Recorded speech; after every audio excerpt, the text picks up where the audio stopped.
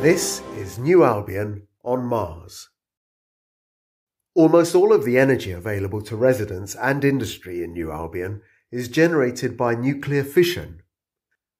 New Albion residences seem underpowered by Earth standards. They have the UK's familiar 240-volt alternating current supply, but supply is limited to 1 amp. Industrial and commercial units may have more powerful energy supplies. A bonus of our situation at New Albion for nuclear energy is that reactor decommissioning is far cheaper here than on Earth.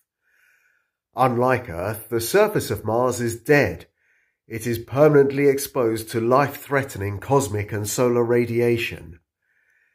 When a New Albion reactor reaches the end of its life, we simply tow it away to a deep disposal trench and bury it under mining spoil. Nuclear waste disposal is not a problem on a dead planet.